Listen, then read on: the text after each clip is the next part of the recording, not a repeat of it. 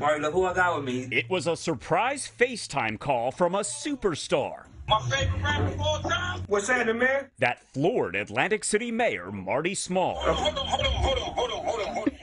on. You see my reaction in the phone call when I noticed it was Snoop Dogg, because Snoop Dogg is my favorite rapper. Snoop telling Small Sunday he's eyeing the seaside resort. I'm coming to the state. I'm coming to the city. We're looking to try to invest in some real estate and do some big things out there with you.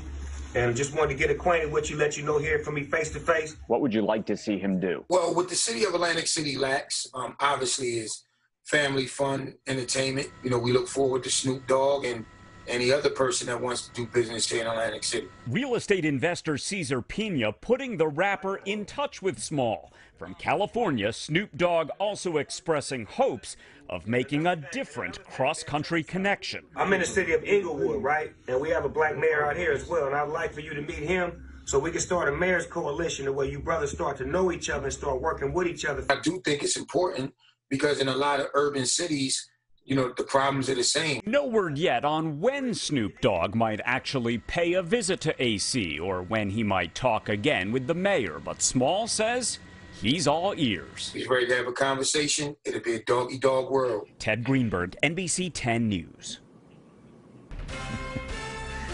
Snoop Doggy Dog. And he seems serious about it, too. Yeah.